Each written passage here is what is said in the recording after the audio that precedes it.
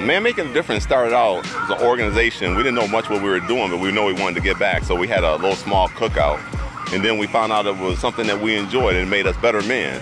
So we started Man Making a Difference and doing a yearly event, which is called Family Community Cookout Fest. Just trying to bring families together and create positive opportunities for kids and families in the area. The whole point is to celebrate diversity and pitch in and volunteer where we can help. Our mission statement was to encourage men to be more involved in their community, to do more volunteer work, to reach out to young people in the community. And we have seen over the years a significant amount of support on the part of men to reach out in our community and see what they can do to help out.